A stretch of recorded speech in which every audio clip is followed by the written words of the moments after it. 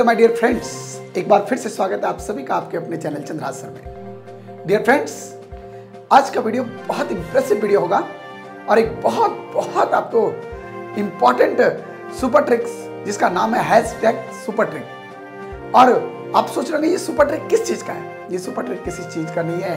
ये super trick complex compound जो आप पढ़ रहे थे, कोऑर्डिनेशन कंपाउंड, उसमें इफेक्टिव एटॉमिक नंबर निकालने का तरीका बता रहा हूं। कैसे आप विद इन सेकेंड निकालेंगे किसी भी कॉम्प्लेक्स कंपाउंड का इफेक्टिव एटॉमिक नंबर बिना पेन यूज किए। बहुत इंपॉर्टेंट। तो एक धमाकेदार ट्रिक के साथ आ जाया हूं आपके साथ।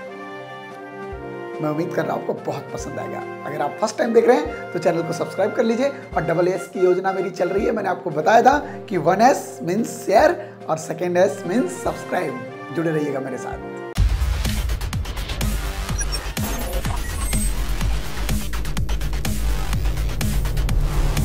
माय डियर फ्रेंड्स, लिख रहा हूं आपके पास EAN, effective atomic number.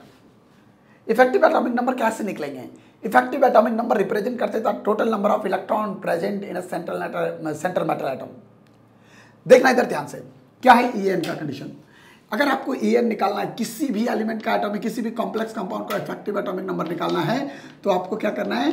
Atomic number लेना है सेंट्रल मेटल एटम का और माइनस ऑक्सीडेशन स्टेट और प्लस 2 इंटू कोऑर्डिनेशन नंबर। बस इतना ध्यान रखना, आपको किसी भी कॉम्प्लेक्स कंपाउंड का इफेक्टिव एटॉमिक नंबर मिल जाएगा, इसकी गारंटी है। आप सोच रहे होंगे सर कैसे? एकदम सिंपल एग्जांपल लिख रहा हूं आपके पास। ये लिख रहा हूं कंडीशन K4 FeCN का होल 6। आपको लिखना है कंडीशन कि सर बताओ कैसे निकलेगा। बहुत सिंपल माय डियर फ्रेंड्स। अगर आपको इफेक्टिव एटॉमिक नंबर निकालना है तो निकालने का तरीका सेंट्रल एटम का लेना है आपको। एटॉमिक नंबर, आयरन का atomic number 26 minus oxidation state अगर आप निकालोगे तो ये X प्लस 1 इंटू 4 4 और CN पे चार्ज नेगेटिव लाइगेंड था, minus 1 into 6 minus 6 equal to 0। So X equal two plus 2। So oxidation state 2 और प्लस 2 इंटू कोऑर्डिनेशन नंबर कितना है 6। तो ये आपके पास हो गया कितना 24 और प्लस ये 12 हो गया आपके पास, मतलब 36 हो गया। ये इफेक्टिव एटॉमिक नंबर। आसान तरीका, कितना ईजी वे है, ये बेस्ट वे है मैं समझ रहा हूँ। और बहुत आसानी से आप किसी भी कॉम्प्लेक्स कंपाउंड का निकालोगे। आप सोचोगे सर एक एग्जाम्पल और क्यों नहीं दे दूं? ये देखो आप NiCl का होल 4, ये लिख रहा हूं निकल टेट्रा कार्बोनिल और ये 2 माइनस, राइट। बहुत सिंपल, बहुत सिंपल। आप निकालिए यहां कंडीशन X प्लस, ये आपके पास क्लोरीन है, माइनस 1 इंटू 4 माइनस 4 और इक्वल टू आप लिख रहे हैं कंडीशन क्या? ये 2 प्लस लिख रहा हूं, ये है 2 आपके पास, राइट। या 2 माइनस लिख रहा हूं यहाँ पे कंडीशन, ये -2 है आपके पास। यहाँ -4, इधर आके +4। सो X इक्वल टू +2 निकाल लो ना। इफेक्टिव एटॉमिक नंबर बहुत आसान है। कैसे? Atomic number of central atom निकल 28 माइनस ऑक्सीडेशन स्टेट कितना 2 और प्लस 2 इंटू कोऑर्डिनेशन नंबर 4 8। आया समझ में? तो 28 और 8 कितना हो गया आपके पास? जल्दी बोलो ना फटाफट। ये 26 और प्लस 8 हो गया आपके पास 34। ये इफेक्टिव एटॉमिक नंबर को फॉलो नहीं करेगा। ध्यान रहे, इफेक्टिव एटॉमिक नंबर का मेन पर्पस था कि अपने नियरेस्ट इनर्ट गैस कॉन्फ़िगरेशन को अचीव करना। क्लियर है? सिडविक ने यही बोला था, याद करो सिडविक का कॉन्सेप्ट, कि कोई भी मेटल, सेंट्रल मेटल एटम तब तक लाइगेंड से इलेक्ट्रॉन लेता रहेगा जब तक वो नियरेस्ट इलेक्ट्रॉनिक कॉन्फ़िगरेशन ना गेन कर ले। समझना ध्यान से। अगला कंडीशन क्या बोल रहा हूं? ये लिख रहा हूं निकल टेट्रा कार्बोनिल, इस तरह का कंडीशन मैंने लिखा, मान लो। देखना है इफेक्टिव एटॉमिक नंबर फॉलो करेगा कि नहीं करेगा, पहले निकाल लेते हैं।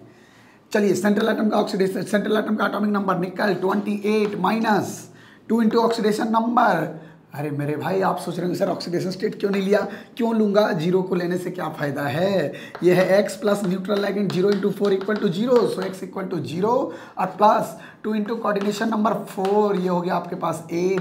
तो 28 और प्लस हो गया कितना 8, मतलब 36। सो ये फॉलो करेगा। बोलो आया समझ में? तो माय डियर स्टूडेंट्स, मैं उम्मीद कर रहा हूँ आप किसी भी एलिमेंट का effective atomic number with in second निकालेंगे। आपको कोई भी पेन लगाने की जरूरत नहीं पड़ेगा, आसानी से आप मौखिक निकाल सकते हो। बोलो आया समझ में? क्लियर है? डन। अब सुनो इधर ध्यान से, क्या बोल रहा हूँ, बहुत इंपॉर्टेंट बात। जैसे मान लो ऐसा एक कंपाउंड लिखता हूँ आपके पास, ये लिख रहा हूँ कंडीशन Ni और ये लिख रहा हूँ कंडीशन ये CN है, ये लिख रहा हूँ CN और यह लिख रहा हूँ कंडीशन आपके पास NiCN का 4, ये लिख रहा हूँ कंडीशन और यहाँ लिख रहा हूँ कंडीशन आपके पास 2 माइनस। आप यहाँ भी देख लो, इफेक्टिव एटॉमिक नंबर अगर निकालोगे तो सेंट्रल एटम का ऑक्सीडेशन नंबर 28 माइनस, ये atomic number 28 minus oxidation state यहाँ निकालो 2 आएगा, और कोऑर्डिनेशन नंबर 4 है तो 2 इंटू कोऑर्डिनेशन नंबर 4, ये 26 और प्लस 8 आ गया आपके पास, मतलब 34 आ गया। क्लियर है? तो माय डियर स्टूडेंट्स, मैं उम्मीद कर रहा हूँ कि आज के बाद किसी भी कॉम्प्लेक्स कंपाउंड का इफेक्टिव नंबर आप यूँ ही निकालेंगे चुटकियों में। तो डियर फ्रेंड्स, अगर ये आपको ट्रिक्स अच्छा लगा होगा तो आप इसको ज़्यादा से ज़्यादा लाइक दीजिएगा, शेयर कीजिएगा और सब्सक्राइब जरूर कीजिएगा। और जब सब्सक्राइब करें तो बेल आइकन को जरूर क्लिक कीजिएगा, ताकि मेरे हर एक आने वाले वीडियो का लेटेस्ट नोटिफिकेशन सबसे पहले आप तक पहुँचे। थैंक यू सो मच, मेरे साथ बने रहिए।